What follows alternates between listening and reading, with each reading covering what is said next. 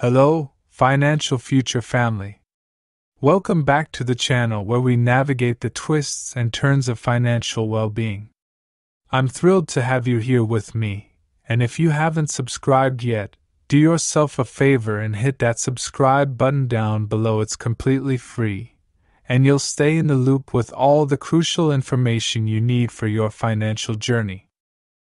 Today, we're diving into a report that has some eye-opening details about the financial landscape, especially for our 32% plus community. That's right, for the 71 plus million Social Security Retirement SSDI survivors, spousal, SSI, and VA beneficiaries. This report reveals a shocking reality about the purchasing power of $132 compared to $100. And it directly impacts how much more support our fixed-income beneficiaries need every month. But before we unravel all the details, I want to express my gratitude for each one of you who tunes in regularly.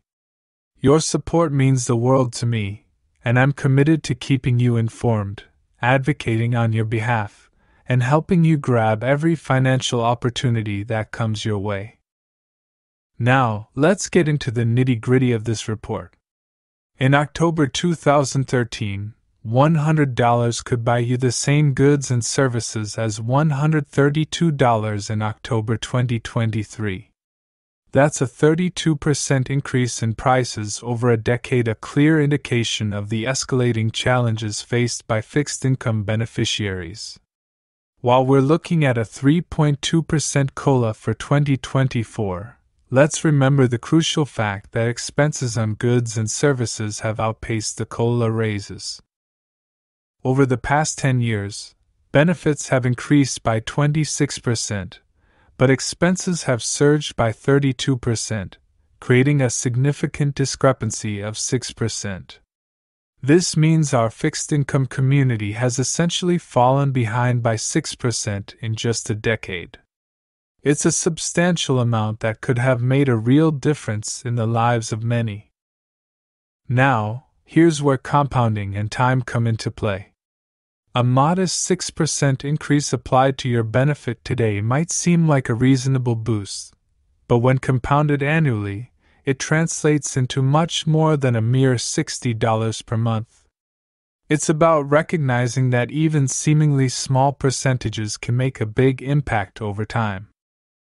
I know we often discuss COLA, but it's crucial to emphasize that it should be serving beneficiaries far more effectively.